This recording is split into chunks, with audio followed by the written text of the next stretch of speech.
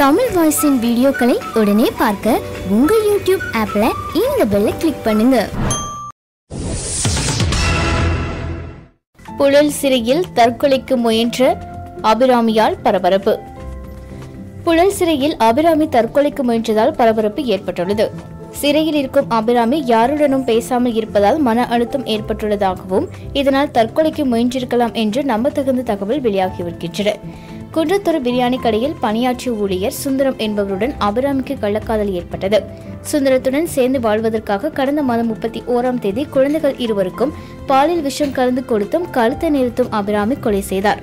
அதே நேரம் விசாரணைக்காக சுந்தரத்துடன் ஒரே வாகனத்தில் அழைத்து செல்லப்பட்ட போது சுந்தரம் அபிராமியின் முகத்தை திரும்பி கூட பார்க்கவில்லை என்றும் அபிராமிதான் கதறி அழுததாகவும் தகவல் வெளியாகியுள்ளன.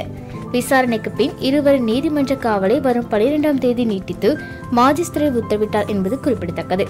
சுந்தரத்திற்காக பெற்ற பிள்ளைகள் என்று பாராமல் விஷம் வைத்து கொலை செய்துவிட்டேன் என்று குற்ற உணர்வை தற்கொலைக்கு முயன்றிருக்கலாம் என்ற தகவல் வெளியாகியுள்ளது.